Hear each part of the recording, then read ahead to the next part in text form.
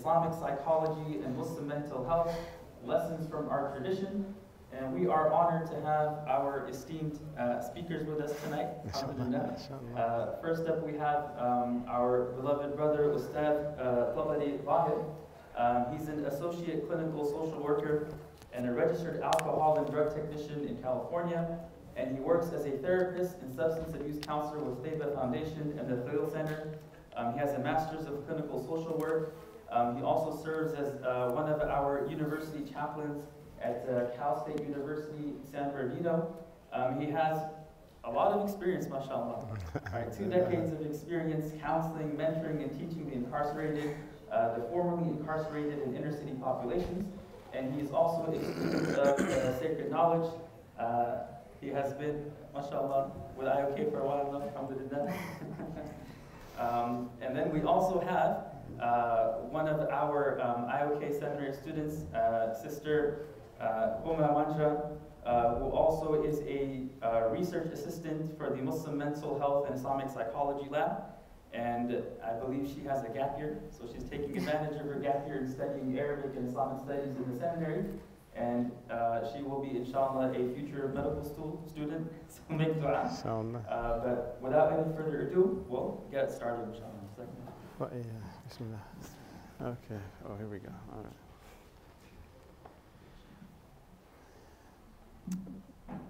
بسم الله الرحمن الرحيم الحمد لله رب العالمين وأفضل الصلاة والتسليم على سيد الأنبياء والمرسلين محمد صلى الله عليه وسلم المصطفى الأمين وعلى آله وصحبه أجمعين اللهم انفعنا بما علمتنا وعلمنا ما ينفعنا وزدنا علما والحمد لله على كل حال سبحانك لا علم لنا إلا ما علمتنا إنك أنت العليم الحكيم اللهم إني أعوذ بك أن أدل أو دل أو أزل أو أزل أو أدلم أو أظلم أو أجهل يجهل علي.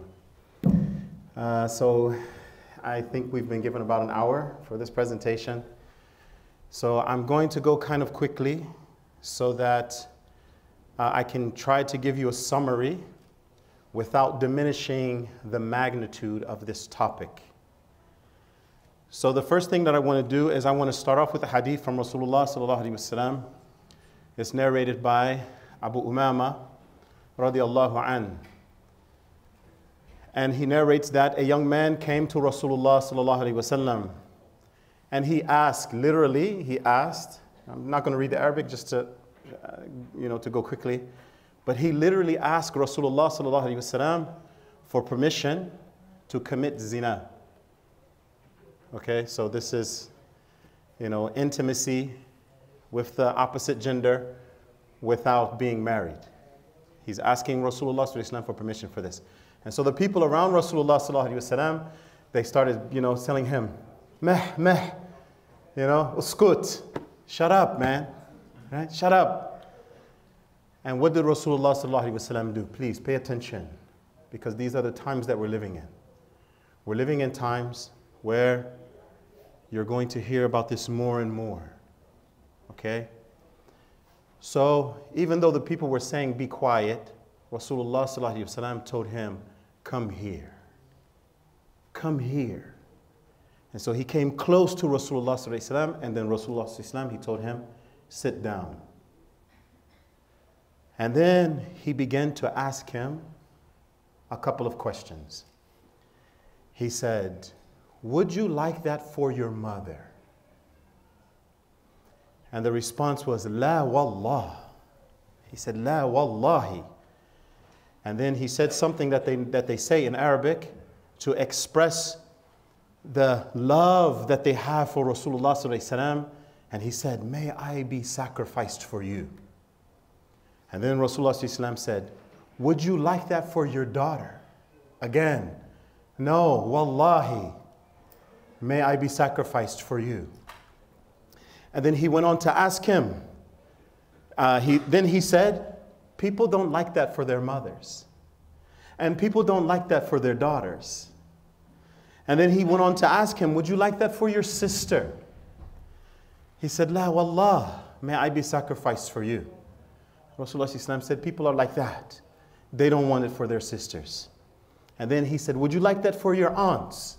And in Arabic, you know, the aunts is on the masculine side, on the feminine side. He asked them about both. He said, La wallah.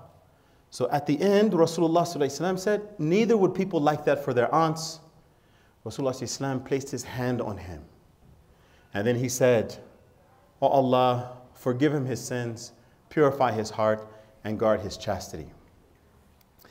In another narration, the young man says that when he left the company of Rasulullah ﷺ, he actually saw a young lady that he used to court and play the game with. And she called him, and he didn't go. And he went on to say, before I went into the presence of Rasulullah ﷺ, zina was the most beloved thing to me. And when I left the presence of Rasulullah ﷺ, it became the most hated thing to me. When a therapist or a counselor who's trained reads this hadith, they should understand, they should very quickly be able to relate to exactly what happened here from a psychological point of view.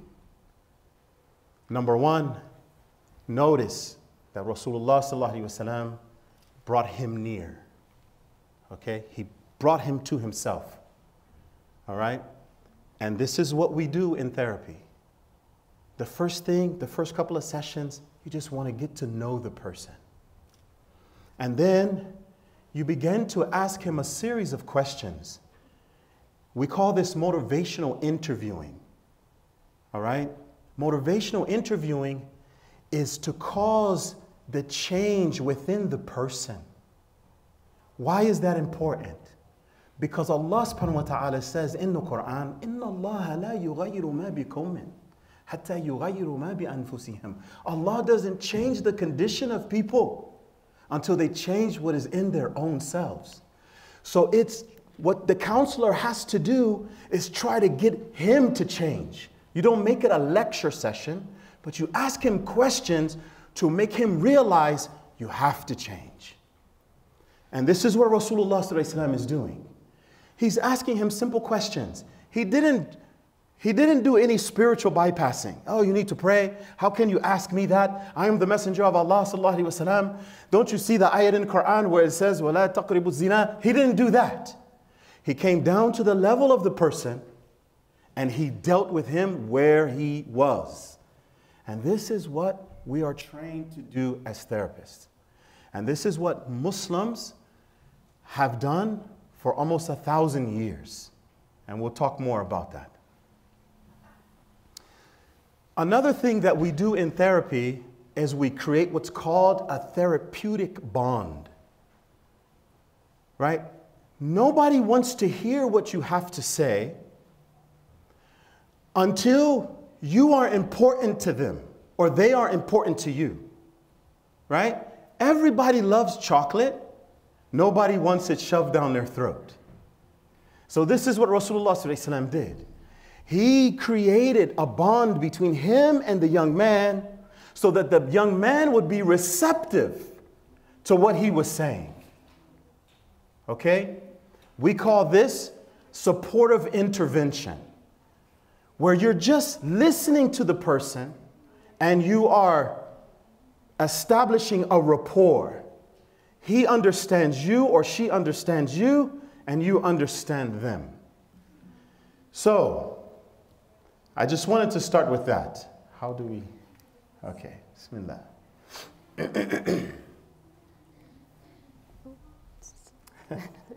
We did that, all right? Okay, Islamic psychology. What is Islamic psychology? So as it says here, it is an approach to the study and understanding of human psychology, right? Understanding human beings. As a matter of fact, even in Western civilization, they understood before, modern times, they understood that the human being had a soul. In Greek, this word psychology, the psyche in Greek means soul. And then ology means the study of. So biology, psychology, the study of biology, the study of the bio of a person, or the study of the psyche of a person. Originally, that's what it meant. And in Arabic, they used to call it ilm al-nafs.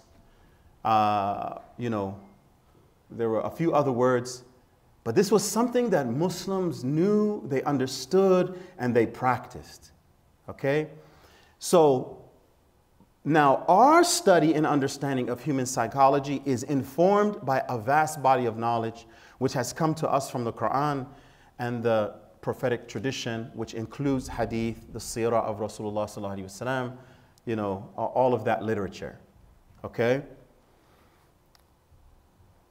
Okay. Actually, yeah, we can leave it there. A little bit more about human psychology. What we try to understand, okay, as therapists, especially Islamic therapists, we want to know what's driving the behavior. What's driving the behavior? So we understand that a person has beliefs. We understand that a person has thoughts, that a person has impulses, that their character, you know, they have a character which is affected by their social situation, how they were raised, where they're going to school, their family situation, their family structure, all right? Their purpose, their relationship with Allah. And included in that is self-development. You might hear it called tazkiyah. You know, this development of the human being spiritually. All of that is included in Islamic psychology. So as it says here, this is our paradigm. In other words, this is our model. Everything needs a model. MashaAllah, we are here in the esteemed IOK. And wallahi, I love this place. In 2016, when I first came here, I knew this was the place. And mashallah, my daughter goes here and she's a student of knowledge. I myself studied here. I love the teachers. I love the structure. But they have a model that they teach by, right? They don't just throw things together and then start teaching. They have a model. And that model is based on the hadith of Jibril, right? Every Islamic institution is going to have that as, you're right, like Iman, Islam, Ihsan, right, and Al-Sa'a, the belief system. Every you know, anything worthy that you're going to teach, it has to have a model that is based upon. This is what our model is based upon. That the human being consists of two bodies. He's physical, but he's also spiritual, right? We come here to this realm and we forget about our spiritual selves. And sometimes part of the therapeutic engagement is helping the person to remember, no, you're spiritual before you are physical, right? What did Allah say in the Quran? That He extracted all of the souls that would ever be from Adam alayhi salam, and He asked them a question. Alastu bi rabbikum? This happened in the spiritual realm. This happened in the spiritual realm. When we come here, we forget. But that's what we have dhikr, all the different types of dhikr, including recitation of Quran, so that you can remember. So we are physical, but we're also spiritual. Number two, the human spiritual existence is before birth, and it goes on after death. All right? That the Muslim classical scholars, they mapped the human psyche. They mapped it. And they used a model which incorporated these terms, the understanding of these terms. The very first thing is that there's a fitra. Every human being, he has a stamp on his soul. And he has the ability and the potential to recognize truth. And the highest truth is no. La ilaha illallah. You have to know there's nothing worthy of worship except Allah. Okay? So that's the fitra. We also have a nafs. We have a nafs, right? We have behind these eyes is another person who speaks and makes suggestions to us, right? This nafs, the center of that nafs is called the qalb, or the heart. And this is the only thing that's going to benefit you yawm al-qiyamah. What does the Quran say? يَوْمَ لَا يَنْفَعُ مَالٌ وَلَا بَنُونَ إِلَّا مَنْ أَتَى اللَّهَ بِقَلْبٍ سَلِيمٍ. Nothing will benefit you except on the day of judgment, not your wealth, مَالٌ وَلَا بَنُونَ, not your family, not your status. Only those who come to Allah with a sound heart. What is a sound heart? It's free from spiritual defects. This is what the scholars over 1,000 years, 1,400 years, we've been working on. This is what Islamic psychology is. The aql is a lot of times is translated as the intellect. But you should know that the human being has two types of intellect. The human being has, the brain. It's, it calculates sensory input. It divides it and tells you, oh, something's coming at you very quickly.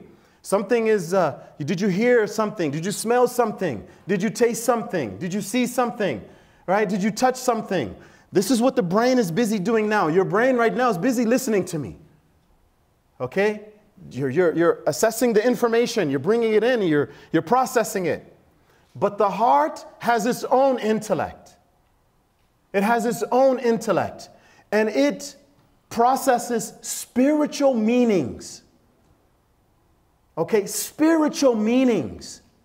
Ultimate meanings. Like, what's going to happen to you when you die? This is a very serious question. And I have people that come into my office that as they start to get older and they don't know what's going to happen to them when they die because they're non-Muslim. They haven't given it much thought. They don't know. They begin to panic. They begin to have existential issues. All right? And so, alhamdulillah, we have been given more information about what happens when you die than any other community. And so the Muslims, they took this information and they added it to the psyche. Tell me when to stop talking. The ruh, right? The soul. Okay, the soul. If there's no soul in the human being, he won't have any life. Okay? And then the mir, the conscience. All of these things are, what the classical scholars mapped. So when we are sitting in front of someone and we are having a therapeutic session, we take all of this into consideration as you're having the conversation. We take all of this into consideration, all right? As opposed to the Western paradigm, the Western model, starting in about the 1700s, they completely removed the soul from, the psychological paradigm, the psychological model. They completely removed it. I went through their program. I have different certificates and diplomas in that program. They don't add it, right? You better not bring up the soul. Don't bring it up. Don't talk about it. And alhamdulillah, now a lot of even the non-Muslim therapists are beginning to add, more concepts from religion as they give therapy. Alhamdulillah, this is starting to happen. So the human being, in the Western paradigm, the human being evolved from lower species, right? So your great grandfather was a monkey. Right? I mean, this is what they say. Or worse, right? He was a reptile or a fish or something. Na'udhu billah, right? We are Bani Adam. Our father is Adam alayhi salam. Okay?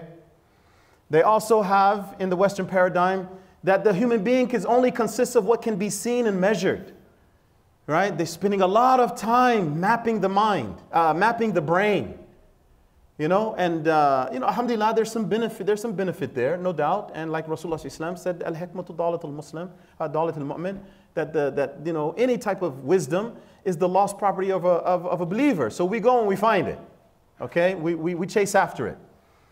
But you know, they're very busy mapping the nervous system, you know, mapping the hormones and those things. But if you speak about the soul, you know, you might fail that class, right? And then outward behavior. And that the center of the human being, and this is crucial, this is very, very crucial. And this is the reason why a lot of times when you see pictures of mental health and things like that, it's always the brain. Because that is the center of the human being, according to the Western paradigm. All right? The Islamic paradigm, the center of the human being, his heart, qalb, right? Like not the thing that's the thing that's beating, the outward heart, but within it, it contains psycho-spiritual material that's affected by sins. And it grows when you do good deeds. And it needs purification. Okay? And that's where we come from as Muslim psychologists, Muslim therapists, Muslim counselors. Okay, next slide. All right. So what is the goal of Islamic psychology? It's holistic treatment. Okay? Holistic treatment, which takes into consideration that the human being is biological. He has a body, and it has rights over you. Right? Read the fiqh material, you'll understand. Okay? Your body has rights over you. We take this into consideration. That you're also psychological, you have a psyche, you have this whole inner world that's going on that I just described about the fitra and the nafs and the qalb and the ruh, right? All of that, the aql, you have all of that going on. You have emotions, all right? That cognition that I was talking about. You have a whole, you know, spiritual realm inside of you, each and every one of us. But you are also sociological, right? Like, mashallah, that's why we're here. We're part of this community, this beautiful community. And we're affected by what happens in the community. You have to take that into consideration. It doesn't matter where a person is from, they are affected by that. Okay? And that has to be part of the therapeutic process. But also, the human being is also spiritual. He's also spiritual. He has a soul, and that his origin is from the divine realm.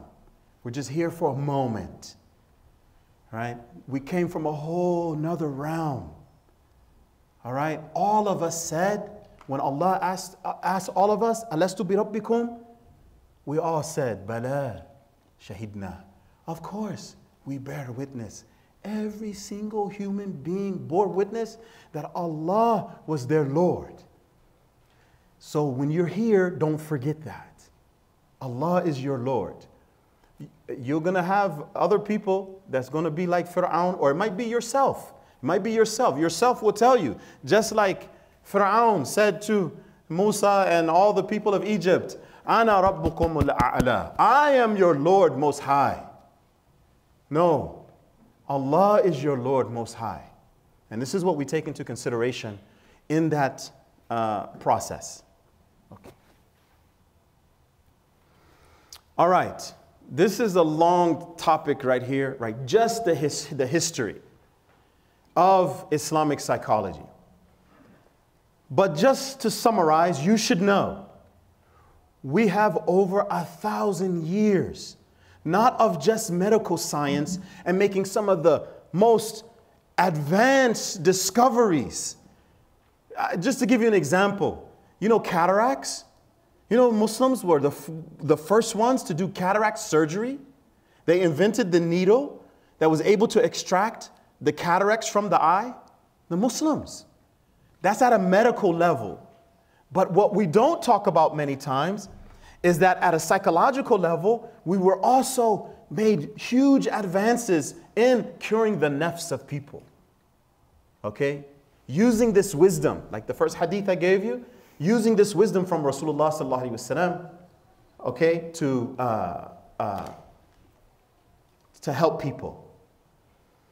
The first hospital that was built by Muslims, this is only about 75 years after Rasulullah sallallahu alaihi wasallam passed away. 75 years. We had a hospital built in Damascus. Okay? And it wasn't, hidden away. This hospital was in the center of town, very close to the masjid, so that everyone could have access to it. And treatment was free. All right? And they added the psychological components.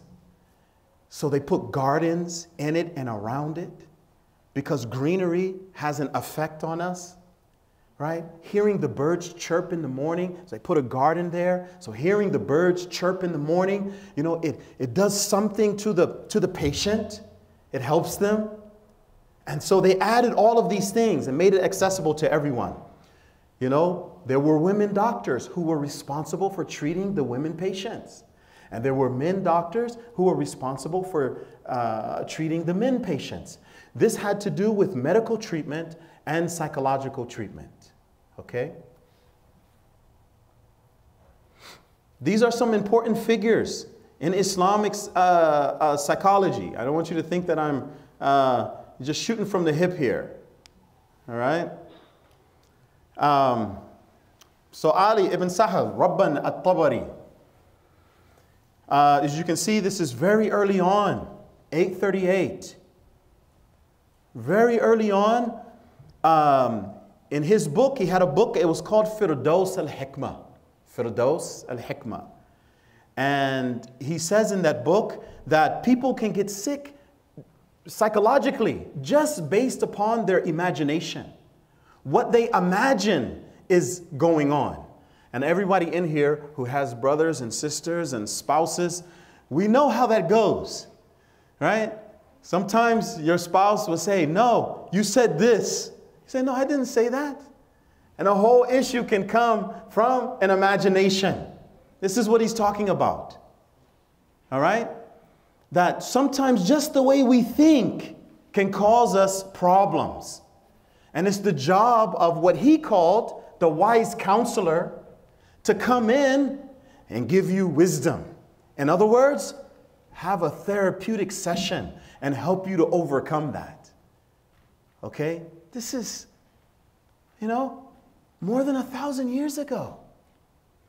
And then the next one, Abu Zayd al-Balkhi. I have his book right here. One of his books, the second one there. Abu Zayd al-Balkhi, right? Almost 1,000 years ago, he wrote this, right? This is the English translation, Abu Zayd al-Balkhi. And in it, he's talking about, the psychological issues that happen with human beings. And he divides them up into 4 categories, like anger and aggression. Like what happens when a person has anger? Sometimes anger is not, direct, right? It's what we call passive aggression. He talks about that in here over 1,000 years ago. That if a person is not able to express his anger, not able to get it out, he'll have this passive anger where he makes smart comments. And he says he needs to be with a counselor, someone who can help him to overcome that. So he talks about that. He talks about sadness and depression, obsessions like OCD. Oh, 1,000 years ago, people. This is part of our heritage. Okay?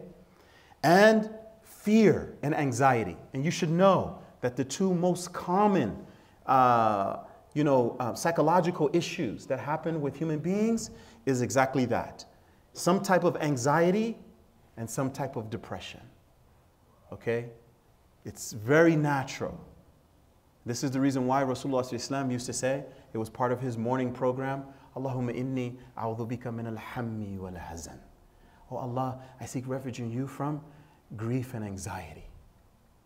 He used to say this. It's part of a longer dua, but he used to say this because this is something very common to human beings. And so what the scholars are doing is they are elaborating on our states and telling us how to overcome it. Okay? Sheikh Farhan, how much time do we have? Keep going. Okay. All right. Abu Bakr Muhammad ibn Zakaria al-Razi, Same thing. You know, he talks about, he was a master at what we call psychosomatic disorders. And he gives a case in one of his books where, you know, there was a young lady and she was depressed. She was very depressed, and the family was bringing the doctors and saying, what's wrong with her? And they couldn't give a biological diagnosis because there was nothing wrong with her. Even though she was she had debilitating depression. So she's in the bed as if she has a biological illness. So when it finally came around to him, he started doing some research about her, and he found out that she was actually in love. And that the one that she was in love with had died. So he took her pulse here, and he began to ask her questions about the beloved. And her pulse began to quicken. And he knew instantly, this is psychosomatic. She has a psychological issue going on, and it's causing the physical illness. There's a lot of research on this now. A lot of research on this, where people experience trauma in their lives, they never process it, they never overcome it, and they develop cancer from it. Wallahi, study after study after study, people are finding this. This brother here, Abu Bakr Muhammad ibn Zakaria al-Razi, he knew this almost 1,000 years ago. Okay? And then of course, Ibn Miskawayh, he has a book, talks a little bit, about, purifying the self and understanding the different divisions of the self. Tahdhib al-Akhlaq, I believe it's called. And then of course, the infamous Imam Ghazali. I don't think I need to say anything about Imam Ghazali. Everyone should know. Right? Like, he's the master of all the Islamic sciences, but he was also, he indicated this, like how to deal with human beings, just how to deal with them. Okay? All right. I'm trying to, I think I only have 2 more slides left, and then I'll be out of your way. All right. So, the first hadith that I talked about was what we would call supportive intervention, where Rasulullah sallallahu alaihi wasallam, someone's coming to Rasulullah sallallahu alaihi wasallam, and he has something going on with him, right?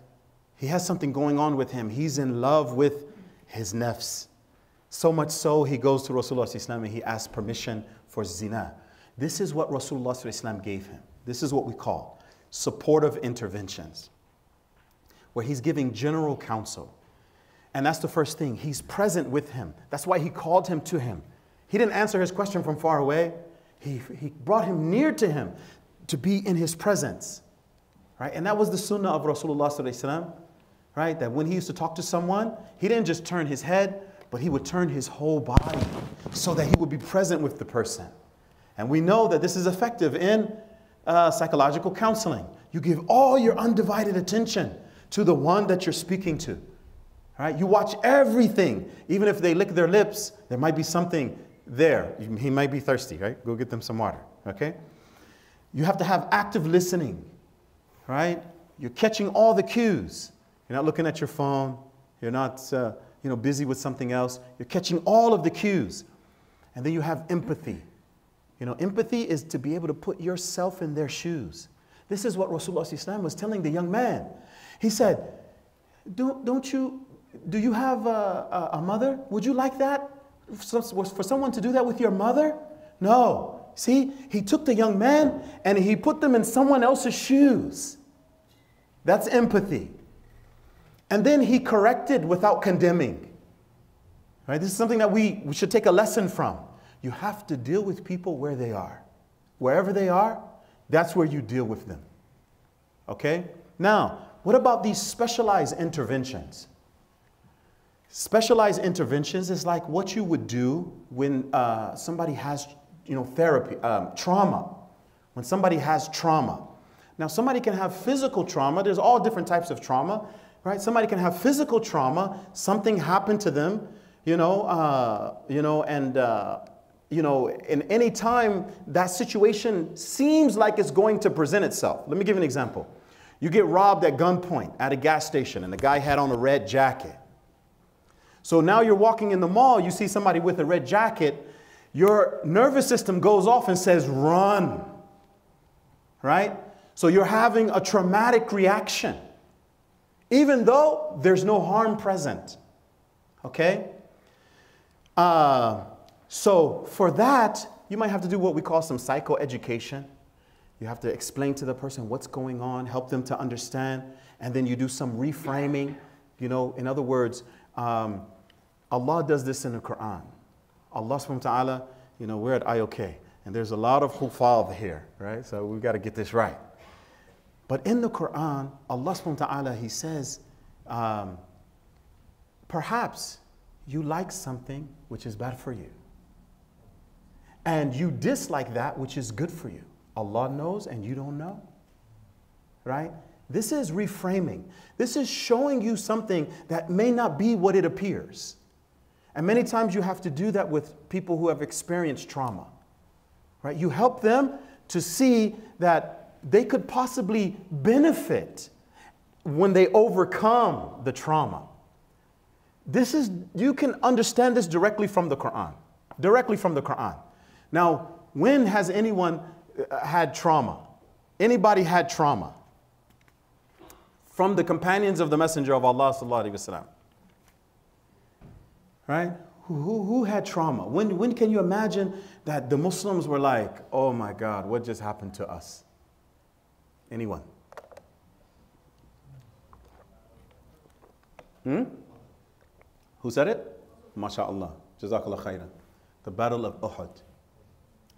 The Battle of Uhud, it took a toll on the Muslims, boy. All right? And Allah addressed it. Allah addressed it over and over again in the Quran. All right? And just to save time, all right, I'm going to kind of go through this very quickly. All right? So I'll start with this one where he's explaining to them.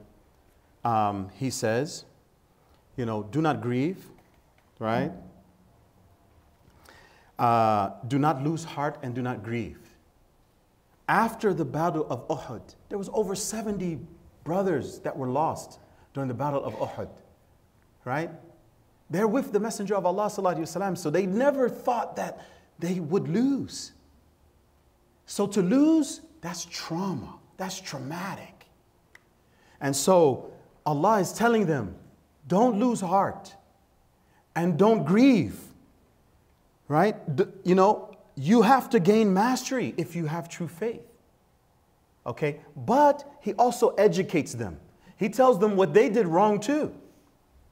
Right? There's many, many verses. I just want to, you know, just touch on this a little bit. Right? And I'm segmenting into another, what our sister here is getting ready to talk about. The point I want to make here is this. What Allah subhanahu wa ta'ala did not do, He didn't tell them that they needed to pray more. He did not tell them that they needed to read more Quran. He addressed the issue, but He also encouraged them. Right? Don't lose heart. Don't grieve. You know, you're the uppermost. At the same time where He's telling them, you know, you're going to be okay. So in this next verse, He tells them, you know, He says, after the excitement of the distress, He sent down calm on a band of you, overcome with slumber, while another band was stirred to anxiety by their own feelings. Remember who we're talking about. These are the companions of Rasulullah sallallahu alaihi wasallam, and Allah is addressing them. This trauma that you had, I'm going to tell you exactly what's going on. He's saying they feel anxiety. And then He says they were moved by wrong suspicions of Allah. Right? Suspicions due to ignorance. And they said, what affair is this of ours? This is a traumatic response. Right? You're trying to make sense of what happened. And so you're just grasping for whatever comes. And so Allah is spelling it out. Sometimes this is what happens when people are traumatized. This is what happens. But then he tells Rasulullah sallallahu alaihi wasallam how to be with them. And I'll end with this. He tells Rasulullah sallallahu alaihi wasallam, this is right after the battle of Uhud. What happened with them after the battle? Like, why did the Muslims lose? Because they didn't obey. They didn't obey. Rasulullah sallallahu alaihi wasallam told them, some of the archers, stay here, don't move. No matter what happens, don't move. They moved. And so Allah wanted to teach them discipline. And sometimes that's what people come to us for as therapists. They come to us like, I can't control myself. Help me. Teach me the way. How do I control myself? This is what Allah is doing. And Uhud never happened again because they learned that lesson. Okay? So Allah is giving them discipline. And we extract all of this as therapists. We extract it and say, okay, this is what we have to do. So he told Rasulullah sallallahu alaihi wasallam how to deal with them. He said, and we have the whole father here, فَبِمَا رَحْمَةً مِّنَ اللَّهِ لِنْتَ لَهُمْ وَلَوْ كُنْتَ فَضًّا غَلِيظَ الْقَلْبِ لَانْفَضُّوا مِنْ حَوْلِكَ. It is by the mercy of Allah that you are gentle with them. لِنْتَ لَهُمْ وَلَوْ كُنْتَ فَضًّا. If you were harsh, غَلِيظَ الْقَلْبِ, hard-hearted, they would just flee from around you. You see? They disobeyed Rasulullah sallallahu alaihi wasallam. It caused them to lose 70 people. They were traumatized. Allah caused it anxiety. He tells them, don't lose heart, don't grieve. And then he tells Rasulullah sallallahu alaihi wasallam, be gentle with them. This is the therapeutic process. This is what we have been doing for over 1400 years, okay, as Islamic psychologists, therapists. One more statement. Please. Sometimes, you know, one of the things that we have to do as therapists, when we do an assessment, we want to remove what may be a biological condition first. Somebody may come to you and they have depression. It's your duty to make sure that it's not caused by something biological. And it does them no good to say, you need to increase your faith. You need to pray more. That's just a sign of your incompetence if you don't know the situation. So we spend time with them, trying to get to understand them. All right? You know, and it reminds me of a hadith from Abu Hurairah radiallahu anh, when he said that sometimes they would be so hungry in the sufa. He was speaking about himself. They would be so hungry he would pass out. But one of the customs of the Arabs was that they would come and they would put their foot on the neck of the person who passed out because they automatically assumed that he was Majnoon. And then he would come out of it and say, I'm not Majnoon, I'm just hungry. Right? So you have to remove the condition that's most apparent first. It might be biological, it might be sociological, right? You remove those first before you say, let's work on your iman. And I'll pass it over to my sister.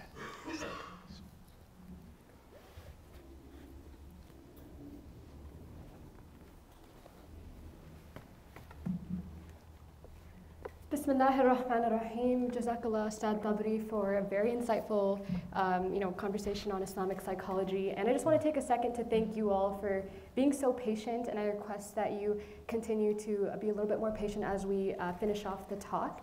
And so now we're going to be segueing into Muslim mental health, which is a little bit different than Islamic psychology. So in this conversation, we're going to be touching on general information and facts around Muslim mental health, what different psychological disorders look like, and most importantly, what tools exist, how to access different resources, and more. And also just thank you all for coming out here today. It's really nice to see such a big crowd. And it's really nice to know that we can have a conversation around mental well-being and Islamic psychology here at IOK. So Jazakallah khair, and kindly request you guys to continue to stay a little bit more patient, inshallah. So let's first talk about a couple of common misconceptions that maybe you guys have heard, through social media or just you hear this, right? The idea that Muslims don't experience mental health challenges. Muslims are immune from mental health challenges. They don't struggle with psychological disorders such as depression, anxiety, OCD, schizophrenia. It's almost thought of as, this is a them problem. This doesn't happen to us as Muslims. So not only is this statement factually incorrect, but it's also extremely harmful in the sense that it isolates a lot of the Muslims in our very own communities who struggle with these challenges. It makes them feel alone and helpless. It riddles them with shame and guilt. And so, essentially what we're doing is when we continue to perpetuate myths like this, when we continue to not acknowledge the reality of the situation, which is the fact that Muslims globally are struggling with different mental disorders. So when we are not accepting that, when we are not addressing that, what happens? There are a bunch of consequences. You have Muslims hiding their mental health struggles. You have Muslims not reaching out for help. You have a lack of investment into resources for Muslims. You have a lack of investment into research for Muslims. And essentially it creates an environment, it creates a culture within our own communities of stigma, of shame. It's embarrassing to struggle, but they're just human emotions, right? So it's really important for us to realize that these myths are incorrect, these misconceptions are incorrect. So let's take a moment and let's look at the facts. This is a pretty popular study done by the American Psychiatric Association, published in 2018. Where they found that Muslims do report high rates of disorders such as anxiety and mood disorders, around 15 to 20%, as well as adjustment disorders, around 30 to 40%. You have other smaller studies, not smaller studies, you just have other studies done on different samples across the globe that consistently are showing that Muslims are in fact struggling with mental health. They're showing that the most common conditions that Muslims report are anxiety and depression. They're showing that post 9/11, Muslims are more likely to consult their religious leaders and their imams at masjids asking for essentially just help, right? So you see that this stuff is going on, and now we want to look at maybe why is this happening, right? We might not have exact rates on the entire Muslim population and their exact rates of anxiety or depression, but we can look at a couple of other factors. So this is another statistic published by the Institute of Social Policy and Understanding, showing that about 60% of Muslim Americans reported religious discrimination in America. It is no surprise that we as Muslims in America face some sort of discrimination, whether that be religious discrimination, whether that be racial discrimination. We as Muslims do have unique challenges that we face, especially in a post 9/11 society, especially with the different politics that are going around, right? And there are countless studies that are showing the link between experiencing discrimination, experiencing a lack of feeling like you belong in a place, and it's linked to worser health outcomes. It's linked to lower life expectancy. It's linked to lower well-being. So we might not know all the estimates of the rates that Muslims are struggling, but we do realize that Muslims are facing unique challenges that put them at a greater risk, if not equal risk, of being susceptible to certain mental health challenges and disorders. So that's something that's really important to recognize. And lastly, I want to bring up that we can just look directly to our tradition when we are faced with a misconception like this, right? When we hear things like Muslims don't experience mental health challenges, they're not struggling. Let's just look back to our own Prophet Muhammad, Rasulullah, sallallahu alaihi wasallam. We are all probably familiar with the year of sorrow, al-Huzn. This is the year that he lost his beloved wife, Khadija radiallahu anha. Shortly after, he lost his uncle, Abu Talib. Khadija radiallahu anha, she was his supporter. She was his wife, the one that comforted him and believed in him when he first received revelation. Imagine losing someone like that. And then right after, losing the uncle who was his main protector. And then in that same year, going to the village of Ta'if, being humiliated, being pelted, having stones pelted at him, and experiencing that kind of trauma simply because of wanting to spread the religion of Islam. So you can see that so many of these really intense moments happened in Rasulullah's life in that year. And scholars note how difficult of a year that was for him, how much sorrow and grief and sadness he experienced, right? Another example, Prophet Yaqub alayhi wasalam, when he was separated from his son, Prophet Yusuf alayhi wasalam, scholars note that his eyes went white with grief and he was filled with sorrow. That's how much of an immense sense of grief that he felt, right? And when we think about this, our Prophet Muhammad sallallahu alaihi wasallam, Prophet Yaqub, these are the best of creations. They're close to perfection. They're the ones that Allah loved the most. So if they're struggling with mental health, if they're struggling with essentially, emotional challenges, if they're struggling with hardships, if they're experiencing grief, sorrow, pain, how can we, you and I, ordinary human beings, not struggle, not suffer, not experience these challenges? So the next time that you are faced with these misconceptions, it's our duty to counteract them and to look back into our tradition. We don't need to go searching for examples anywhere else. We have our own examples from our history. We realize that prophets faced immense sadness and they were the best of creations. So it's only natural that we as Muslims will experience, immense difficulties and emotional challenges from time to time.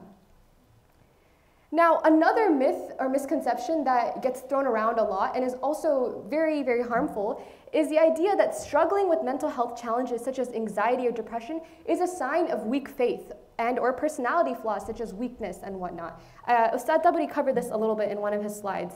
And so this is also very, very harmful. So we don't doubt that, spirituality is linked to mental well-being, right? We understand that the way that we perceive and deal with our mental emotions is intrinsically linked to our spirituality. But we're not saying that religiosity and your level of religiosity dictates your mental well-being. We're not saying that if you have lower levels of religiosity, you will struggle more with mental health, or because you are struggling with mental health, that's because you are not praying enough, or because you have a weak sense of iman. That's not what we're saying, and that's something that we should stay away from saying, because ultimately, mental health challenges, and they're very complex. Psychological disorders, they're very complex. Physicians and scientists are still trying to figure out what causes a lot of these things. They are caused by a myriad of factors. They're caused by your genetics, your environment, the household you were raised in, your socioeconomic status, the fact that if you have access to resources like healthcare or not, right? So it's really an oversimplification and an incorrect oversimplification to say that you are struggling with anxiety or depression because you lack iman. You are struggling because you don't pray enough. You are struggling because you don't recite Quran enough. That's not how it works. And I think Ustadh Tabari also, explained this a little bit in his slides as well. And once again, we're going back to our tradition. We're trying to understand how to deconstruct these myths from our tradition. And I found this and I really loved this in context of this slide. Prophet Muhammad ﷺ teaches us, when Allah subhanahu wa ta'ala desires good for someone, He tries them with hardships. So let's read that again. When Allah subhanahu wa ta'ala desires good for someone, meaning He loves them, He wants good for them, He tries them with hardships and challenges. Now I want you to go back up and look at the myth. Struggling with mental health challenges such as anxiety or depression is a sign of weak iman, right? And so when we see this hadith, when we see this prophetic teaching, we realize that the first myth doesn't stand a chance. Struggling, whether that be dealing with emotional challenges or psychological disorders, may be a test from Allah subhanahu wa ta'ala because He loves us. He's testing us because He wants to, test our faith, and that's why He's bringing these challenges, to us. So it's just a little bit of cognitive reframing. Instead of saying, I'm struggling because I'm not praying enough, we can try saying, I'm struggling because Allah loves me, and I know that if Allah loves me, He is going to test me, right? So once again, we don't need to go hunting for different, even in Western psychology, trying to find ways to deconstruct these myths. We just need to go back into our Quran and Sunnah and realize that these messages are there and really just try to apply them. The last myth that we're going to cover is there is no hope for Muslims struggling with mental health challenges and they will never recover. Surprisingly, that is something that is said a lot. It's something that is thrown around a lot. You have anxiety, you have depression, you're done. You're not going to heal. You're not going to recover. You're going to be like this forever. Once again, very inaccurate and very harmful, because imagine someone who is already struggling and you tell them you're not going to recover. How are they going to feel? First of all, they're probably not going to go even try to access help anymore. They're probably not going to even try to get resources anymore. So understanding that this statement is very inaccurate, and doing our best and our due diligence to counteract them in situations is really important. So let's look at the facts. Mental health challenges can be managed through lifestyle changes, and there are a range of treatment modalities that exist. So let's talk about those lifestyle changes. Whether it's thinking about your diet, your exercise, your sleep, am I eating foods that are nourishing me? Am I sleeping enough to wake up the next morning and feel calm and be able to take on, my daily responsibilities? Am I exercising and taking care of my physical health? These are ways that we can, change, tweak a little bit in our everyday lifestyles to make sure that we are just maintaining a healthy mental well-being, that we are in a state of calmness and being able to get through the day. So when someone says you can't recover or there's no hope for you, there are little switches that we can make in our daily lifestyle and other things. Do I have family and friends that support me? Do I have family and friends that love me, care for me? Am I surrounding myself around good influences? Am I surrounding myself from people who encourage me to be better, who help me grow? Studies show that having a strong support system is a resiliency factor against mental health, against mental well-being and developing psychological disorders, right? Am I enjoying hobbies? Am I taking time out to do things that rejuvenate me, whether that be playing with my kids, hanging out with my friends, family, spouse, playing sports? Am I doing all of these things, right? Am I engaging in dhikr? Am I engaging in salah? Am I connecting with Allah during my salah? Am I connecting while I'm reading Quran? That is one of the most powerful tools of the believer, right? Using these things to manage our, to manage our emotional challenges on an everyday basis. And to the second point, there are a range of treatment modalities that exist, right? There are different resources that we can access, whether that's seeing a psychiatrist or a counselor, or using group therapy or individual therapy, or even medication at times. There are things that exist. There are things that have been proven scientifically, evidence-based mechanisms that help you overcome and deal with your mental health challenges and emotional challenges in a very effective way. So next time we hear something like that, we should all recognize and remember that there are ways that we can maintain our mental well-being. There are ways that we can recover, right? And once again, I will keep referring back to our tradition and ways that we can understand this through our tradition. So another favorite hadith of mine that I found: seek out cures, O servants of God, for God has placed for every illness a cure except for old age. So when we read something like this, how can we possibly believe that there is no cure, or that there is no recovery, or that there's no hope for Muslims who are struggling with mental health? Allah has sent down a cure for everything, including, emotional challenges and psychological disorders. So when we deny and when we perpetuate myths like these, misconceptions like these, that there is no chance of recovery, we're going against, what Allah subhanahu wa ta'ala has told us, that there are cures for this. There are blessings that we should take advantage of and use to take care of our well-being.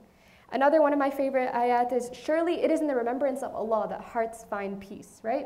So Allah is showing us once again, remember me, engage in these tools. So many studies have found that religious coping has really great impacts on mental well-being. So engage in remembrance of Allah subhanahu wa ta'ala. And He's trying to show us that, there are ways that we can deal with our mental health challenges. By remembering Him, by thinking about Him, by engaging in religious coping, we may be able to manage and mitigate a lot of our emotional and mental health challenges.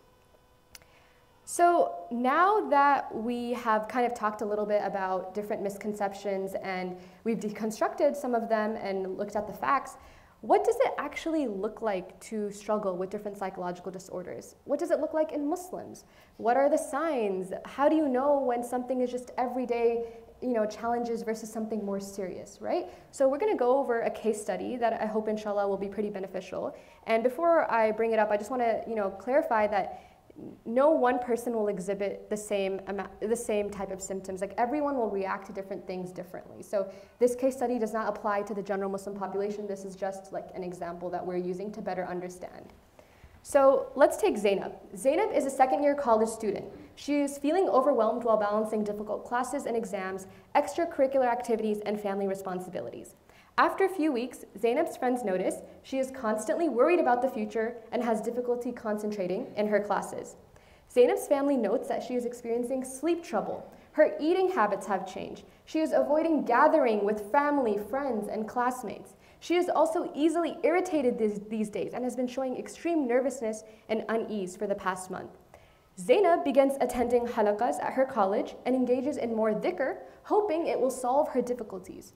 However, Zainab continues to struggle and finds it more challenging with each day to manage all her responsibilities and help. So let's unpack this. We understand that Zainab is a college student who is feeling overwhelmed. How many of you guys are in college here, or grad school, or anything like that? I think there are a bunch of us here that are in college, or a lot of us have been in college at some point. We understand that college is stressful, whether it be college or work. We understand that you will face difficulties, you will face stress from exams and challenges, and so I want to bring up a really key point here. Everyday anxiety is normal, it's healthy. The little bit of anxiety that we need every day keeps us going. It allows us to function, it allows us to take care of our responsibilities. It's normal, but it's when the anxiety, and this is the key, it's when the anxiety starts to elicit physical symptoms. It's when the anxiety starts to get in the way of your everyday routine, everyday life. It's when the anxiety starts to affect your relationships with other people and yourself. That's when we need to take a step back. That's when it becomes a little bit more concerning. It's when you realize that you're not able to tackle your everyday anxiety with the tools that you have. You might need a little bit more help, right? So here in Zainab's example, all of us struggle with, classes, exams. All of us, have stress levels when it comes to being in college. But what makes this example different? Let's take a look at it. Her friends note that she is constantly worried about the future and has difficulty concentrating in class. She is experiencing sleep trouble. Her eating habits have changed. She is avoiding gatherings. These are like physical symptoms that she's experiencing. Extreme nervousness and unease, not just for a day, not just for a couple weeks, but for months at a time, right? So these are clues that are telling us, hey, this is not my everyday anxiety. This is not the little bits of anxiety that I kind of need to get myself going. This is something more serious. It's affecting the way that Zainab is interacting with her friends and families. It's affecting Zainab's physical body. It's affecting her sleep, something that we so desperately need. It's affecting her appetite, something that we need to maintain. And so this is just an example for us to realize that we need to be mindful. We need to be mindful of when we are struggling to maintain our well-being and how that could call for seeking out professional resources that go beyond just us maintaining through everyday routine switches and whatnot. The last part that I want to focus on is that Zainab begins attending halaqas at her college and engages in more dhikr. Once again, we're not negating the impact of religious coping and utilizing Islam as a way to maintain your well-being. It's probably the best way that we could maintain our well-being. I think in this example, Zainab should still continue attending the halaqas and engage in more dhikr. But here's a little bit of the trick here. She should also do that alongside seeking out professional help. She should do that alongside maybe seeing a counselor or someone that could help her. Oftentimes we think that, okay, you know what? Zainab should just keep praying. She should just keep making dhikr. Over time, it'll go away. It'll go away. But that's not the reality. The reality is that actually we should stick to our Islamic teachings. We should utilize religious coping, but also supplement it with counseling, therapeutic services, whatever will help us deal with this mental health challenge, right? All right, are you guys ready for another case study? Last one. Okay, inshallah. All right, next case study.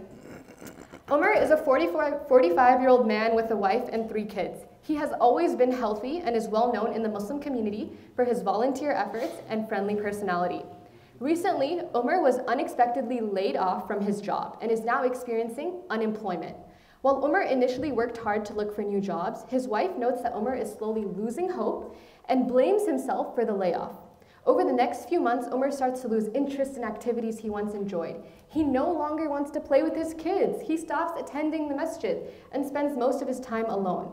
His physical health also begins to worsen. He loses his appetite and experiences significant weight loss, and he is unable to sleep at night for months. His wife believes that Umar has been exposed to the evil eye. She wants Umar to consult with a sheikh at their local mosque and believe this will lead to his recovery. All right, so now that we've digested this information, we are identifying Umar as a 45-year-old man who has just lost his job. So let's take a step back. Losing one's job is a common thing. It maybe has happened to someone that you know, or has maybe even happened to yourself. And it's a very scary thing. You are left with uncertainty about your future. You are left with uncertainty about your financial stability. It is a hard thing to grapple with.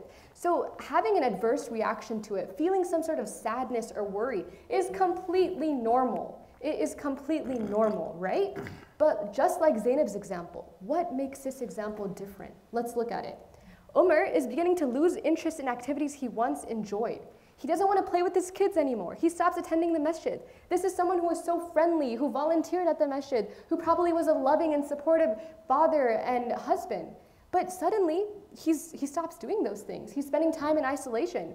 More importantly, he loses his appetite. He's experiencing significant weight loss, and he is unable to sleep at nights for months. So like we had kind of discussed in the previous slide, it becomes an issue when your emotional challenges start to affect your everyday functioning. This is definitely affecting his everyday functioning. If he's unable to play with his kids, if he's just isolating himself, if he's not sleeping for months at a time, 100% it's affecting, his function. So this is, once again, we take a step back. We realize, I may not be able to cope with my mental health challenges. I may not be able to utilize the tools, and I may need some more help. I may need to go ask someone else. I may need to seek out resources, right? So, and then the last point that I want to bring up is that Umar, his wife believes that Umar has been exposed to the evil eye. She wants Umar to consult with the sheikh at their local mosque. This is a really important point. We don't deny the effect and impact that evil eye, possession, black magic has on Muslims. It happens. It's something that maybe someone you know has experienced, right? It's a common thing. We don't deny that. But oftentimes, in the mental health context, it's often over-exaggerated. It's often seen as, this is the only cause. You are depressed because you are possessed. You are depressed because you have experienced some sort of black magic, right? And, it's hard because no one factor should be seen as like the main cause, right? It should not be only seen as like, okay, Umar is only dealing with this because he's been affected by the evil eye. It should not be the only cause. If his wife truly believes that he's been exposed to the evil eye, that may be a possibility. If she wants to consult a sheikh at their mosque, that's amazing. She should do that. If she has that resource that she can seek out, why not? But she should also seek out help from maybe a psychiatrist in the field, maybe a mental health counselor. So once again, we kind of saw this with Zainab's example. There's no harm in incorporating, religious coping. There's no harm in bringing in sheikhs into the conversation. It will only enrich a person's recovery and healing because it is holistic. But it needs to be coupled with some sort of professional counseling from either a psychiatrist or a counselor, right? So I hope we've taken some stuff away from Zainab and Umar's example. And my point here is to show you that everyday ordinary Muslims face things like this. This could be a friend of yours. This could be a sibling of yours. So we need to recognize the fact that this happens to us. It's not something that we should shy away from. People are struggling, and it's our responsibility to understand that this is happening and how we can help ourselves and those who are struggling. Last slide. Thank you so much for your patience. We're going to bring it home with the slide, and we want to basically just give you guys a bunch of resources that you can access. We want to show you guys how to take care of your mental well-being. I know you guys already know, but this is just a little bit of more, like more detailed guide, I guess. But before I go into that, I want us to all reflect on a moment. When was the last time you experienced some physical symptoms? Maybe you had a fever. Maybe you experienced pneumonia. Maybe you broke your arm. When was that last time? Think about it in your head.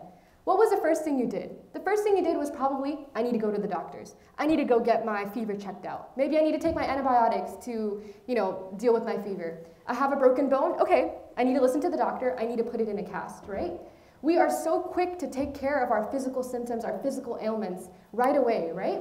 But sometimes we are slow to do that with our mental well-being, right? We may neglect this. Oh, I'm feeling anxious for months, but it'll go away, it'll go away.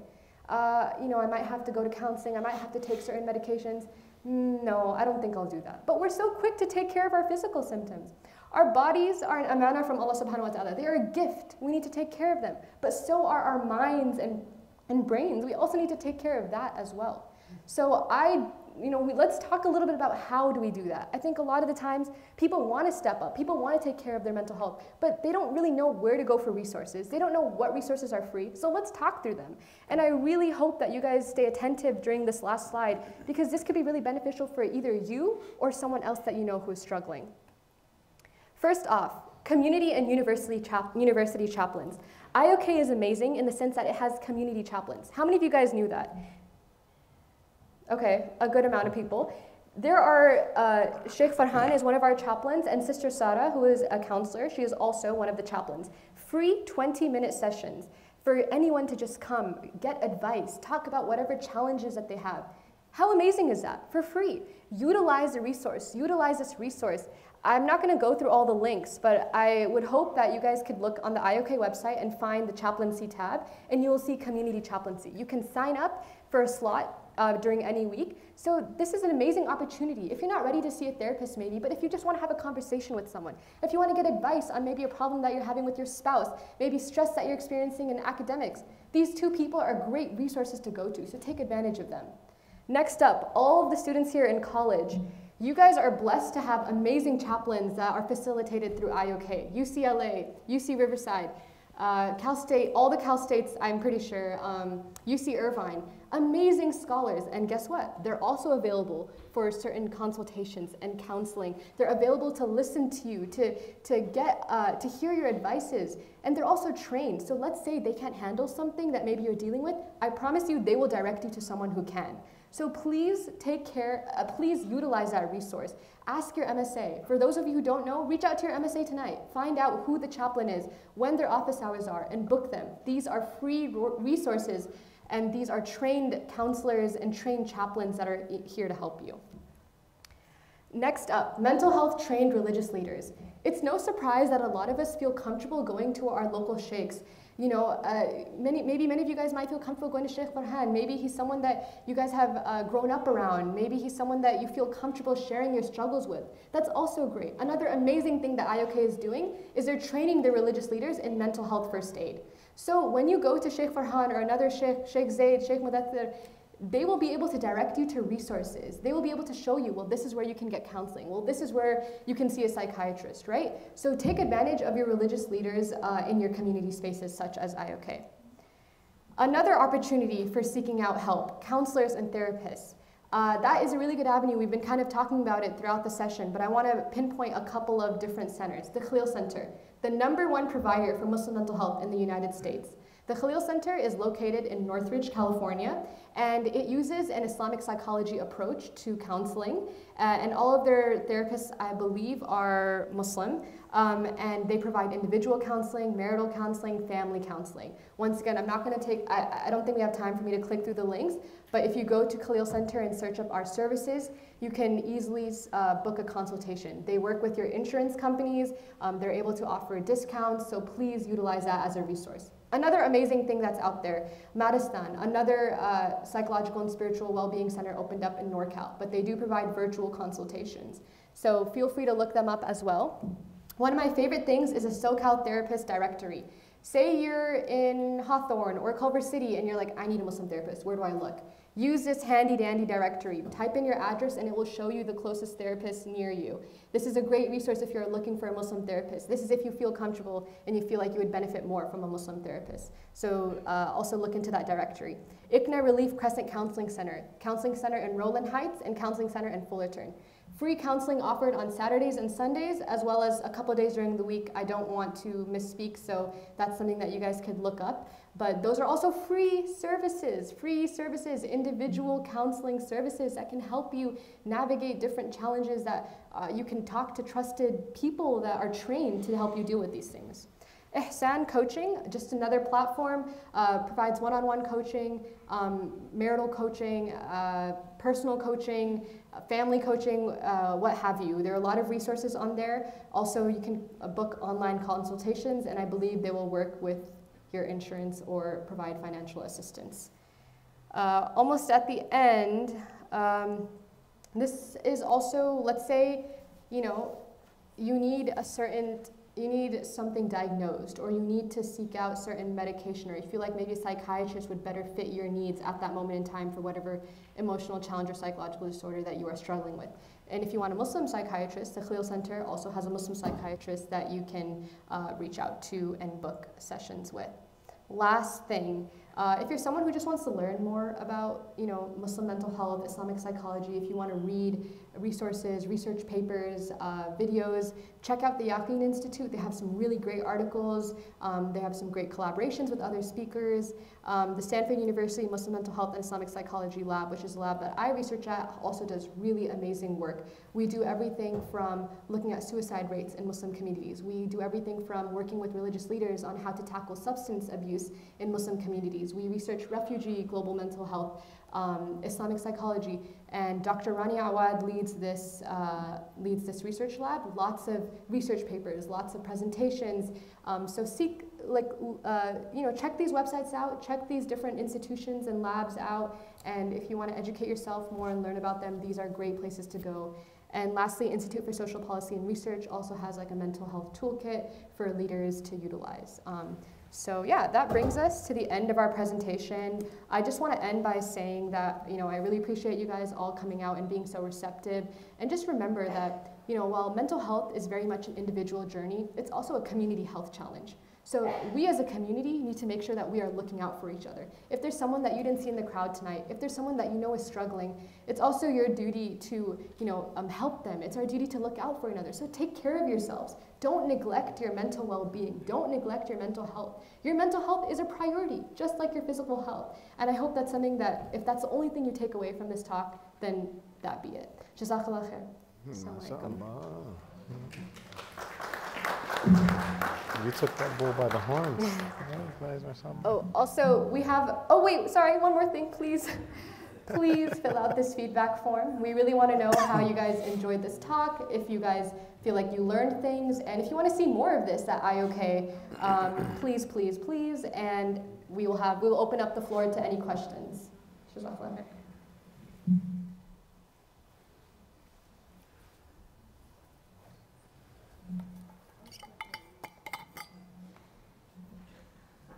You guys are making it too easy for us. Assalamu alaikum. Wa alaikum assalam, yes.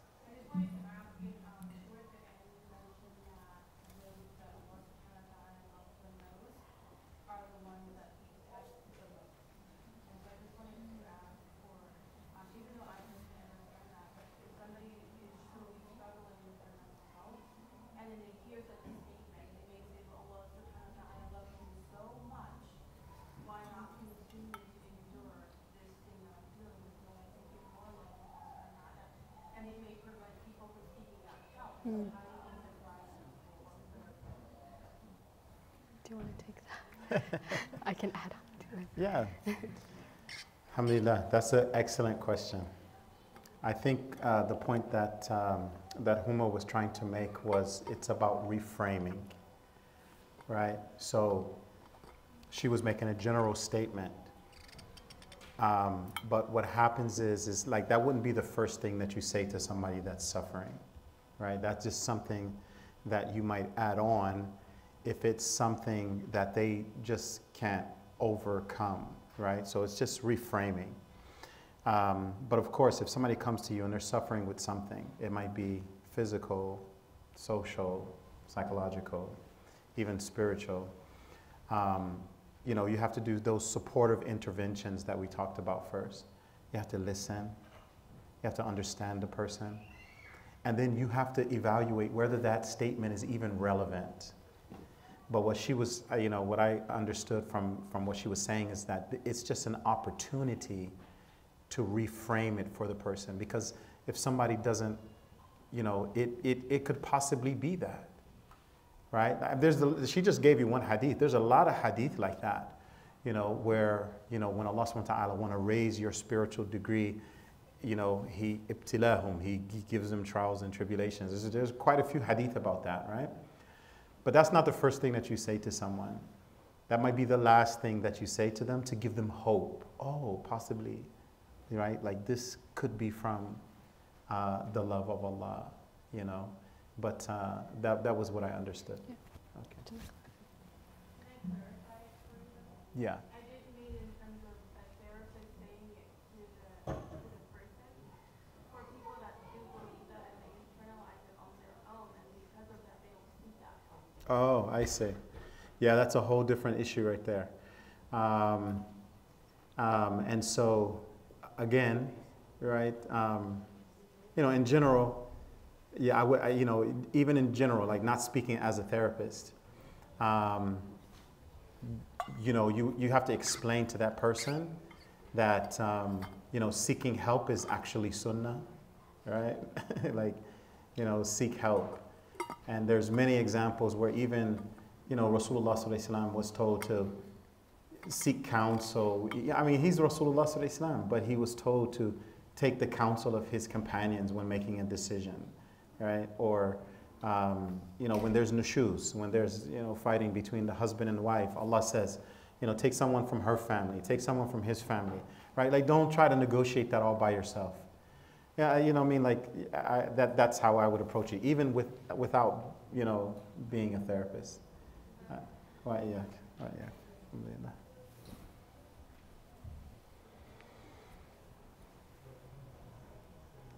Assalamu alaikum.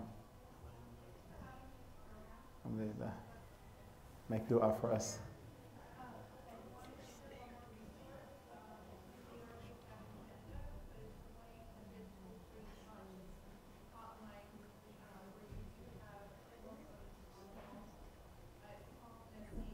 Yes.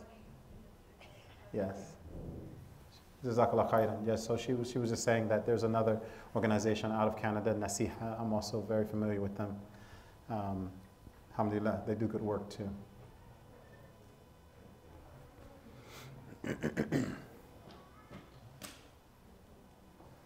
Anyone else?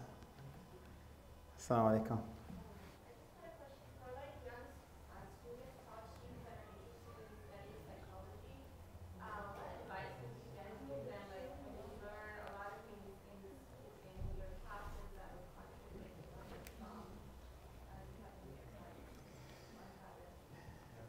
Yeah. First of all, you know, right, like I would encourage them to like learn their deen first, right? I'm just being honest. Like, learn your deen first. Learn the principles of Islam first before you go through that. If that's not possible, then I would tell them, well, then become a clinical social worker, right? It's the same degree, but it's not so much of that psychological, you know, stuff. You know, they're telling you not only how to change the inner world of a person, but they also help you to understand how to change their environment. And in the end, it's you know, you both become licensed therapists. So that's what I would say. Now, if a person is going on to become a doctor, right, to get their PhD or something like that, and they just have to go through it, I would say, be very careful, learn your deen first. And I'm saying it's like firsthand experience. Like I'm on this chat with like almost 300 Muslim therapists all across the world, not just in America, but across the world. And I can tell right away the ones who studied and the ones who didn't. I can tell right away. So yeah, that would be my advice.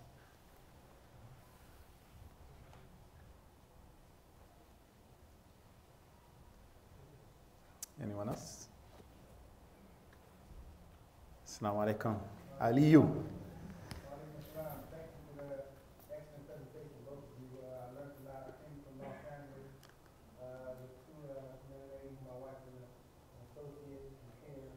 Alhamdulillah.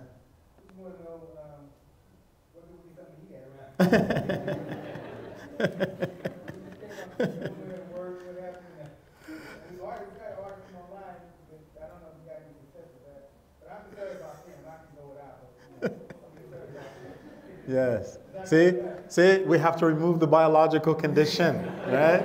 So that it doesn't become psychologically stressful. All right. Alhamdulillah. So I'll let them answer that question, inshallah. Ustadh Tabari, they can also leave questions on the form if they think of them later. Okay, she said that you can also leave questions on the form. When you scan that, and the form pops up, you can leave questions there also. So that looks like that's it. MashaAllah. سبحان الله وبحمده نشهد أن لا إله إلا أنت نستغفرك ونتوب إليك سبحان ربك رب العزة عما يصفون والسلام على المرسلين الحمد لله رب العالمين برحمتك يا أرحم الراحمين. Jazakallahu khairan. May Allah subhanahu wa ta'ala reward both of you immensely. May reward everyone who came out and participated and paid attention.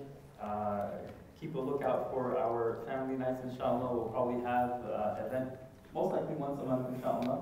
And as he was mentioning, for anyone who is going into this field of psychology or studying and you want a solid grounding in your deen, IOK Seminary, inshallah. The plug. السلام عليكم. وعليكم السلام ورحمة الله.